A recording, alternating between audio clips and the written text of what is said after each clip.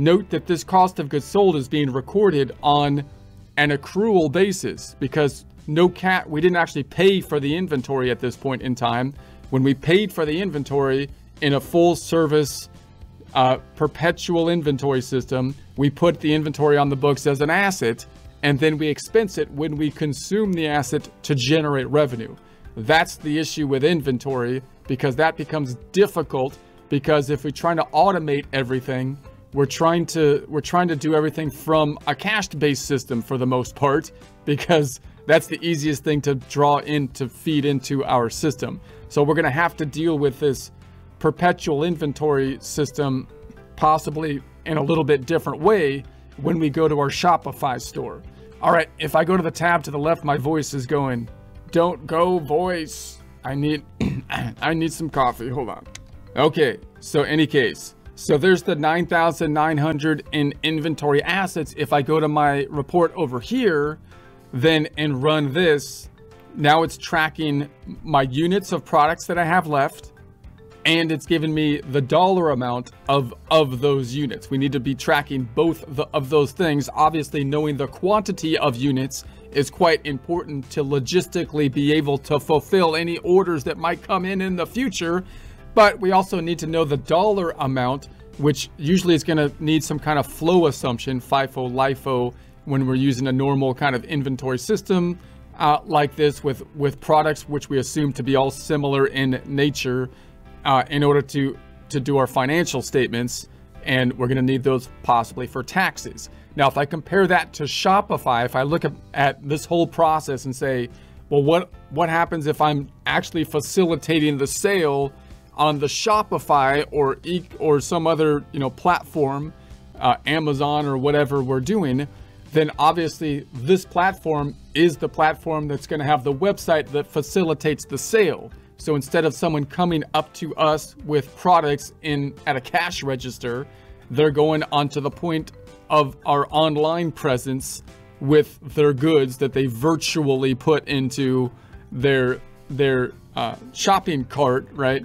And then they're gonna check it out on the shopping cart. So that means that the transactions that are taking place in an e-commerce situation are being facilitated by, of course, the third-party platform in some way, shape, or form, and that's going to have to track the inventory to some degree. So we're probably going to be putting our inventory units, but remember, that's going to help us. So whenever I sell inventory on a Shopify platform, for example, it would likely reduce the units of inventory for us, which is great for logistical purposes to make sure that we have an appropriate amount of inventory to meet the sales that we expect to happen in the future.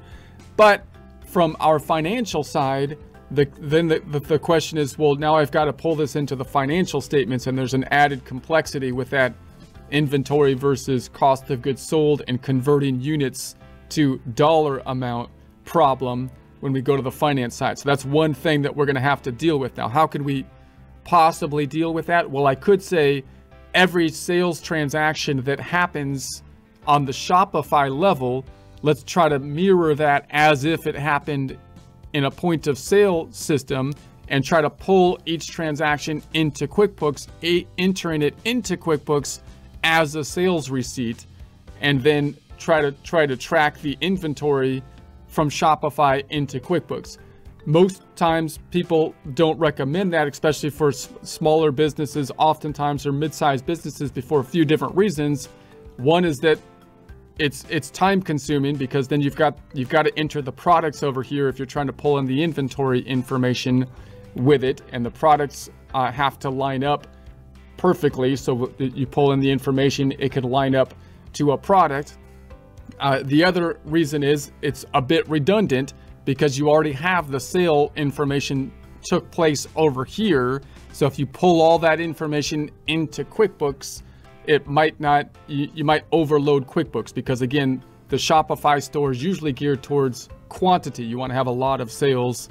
And if you pull in a whole bunch of sales of small items, like $5 items, and you have 1 million sales, it's going to start to slow down over time your QuickBooks system. So generally the idea is that we don't want to pull over the whole information oftentimes, but rather try to sum up the information that we're going to be pulling in from Shopify into QuickBooks. And that's why we're going to break it down from, instead of a perpetual inventory system, more likely to a periodic inventory system, so that we can pull in that information possibly more efficiently.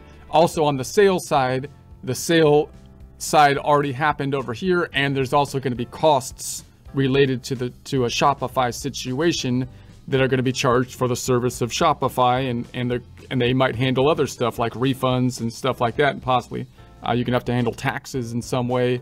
So that stuff on the income side, we're gonna have to deal with when we pull that information into our QuickBooks system. Not only the stuff, in other words, that would happen when we facilitate a sale if it was in an on-ground situation, but the added fees that we have to deal with for the services being provided by the online platforms and possibly the payment processors. All right, so the other thing that we have to deal with is possibly sales tax, and sales tax is a whole nother kind of topic that gets into the weeds in a Shopify thing. But for now, let's just think about how sales tax generally works. So I'm just going to turn on a generic sales tax down here. So we're going to go to our taxes down below, and we're going to say sales tax, and I'm going to use automatic sales tax. Now this is great if you're having on, so it's going to be picking my location here. I'm just going to turn this on fairly quickly just to get an idea of it. Tell us more about you. So do you need to collect sales tax outside of California? If it was an on-ground store, I'm going to say no, which obviously simplifies situations. When you're in an e-commerce situation, then that's a question.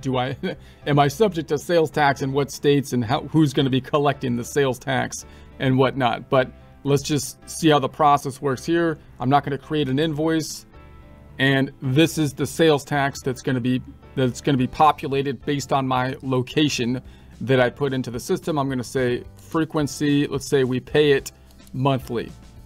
Okay, so that's just to turn on the sales tax. We might talk more about sales tax in a future presentation. Right now, I just want to see how that fits into a normal sales transaction if you had it running within an on-ground system. So if I go into the plus button again, and let's make another sales receipt, but this time we've got the sales tax running. Let's say this is going to go for customer number 2, generic customer number 2, and the date 12/16, let's say. And down here, we're going to say that the item, let's say we had item product number 3, and let's say we sold 3 of those, and it's subject to sales tax. I'm going to check it off that it's subject to sales tax.